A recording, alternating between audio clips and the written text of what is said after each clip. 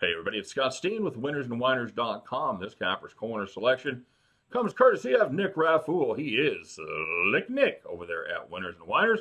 And Nick, well, he's taking a look in that marquee matchup on the East Coast, the one that everybody loves to see. These two teams play each other about once a week, about every week, as the 7:08 Eastern start time sees the Red Sox travel up there to the Bronx to take on the New York Yankees. Austin Bryce gets the call for the Red Sox against James Paxton for the Yankees. Red Sox, they have struggled mightily so far this season. They are just 3-6 on the year, dropped their last two to the Yankees. And the Yankees, they have been surging. They have won 5 straight to take their record to 6-1 and lead the American League East. Yankees, not surprisingly, are a massive favorite here, minus 205 on the money line. If you get a wild hair, you want to play the Red Sox, getting a nice price, plus 188. And 10 is your total.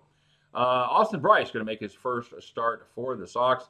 He's made 4 relief appearances this season, giving up 4 earned and 4 2/3, giving 5 hits, 4 walks, and 2 home runs. Not a good line at all so far for young Master Bryce.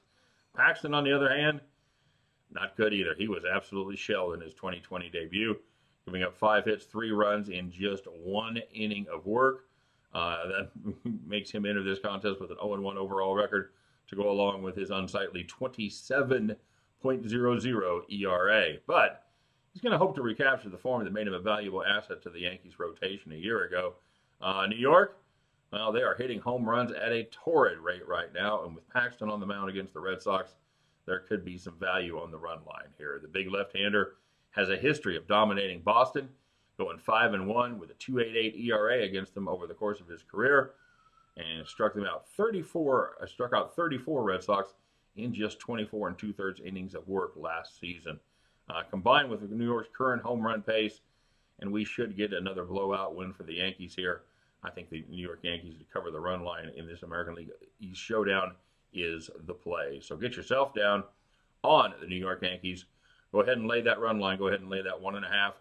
That'll take you to minus 117, and that's going to be the play here. Go ahead and play that. And at the end of the contest, you can join Slick Nick as you pick up your winning tickets and head back to the window. All right, everybody, thanks very much for watching today. We appreciate it. As always, good luck on all of your plays. Don't forget to like the video. Don't forget to subscribe to our YouTube channel. Of course, check out winnersandwhiners.com for all your needs as far as deep dives into every game goes.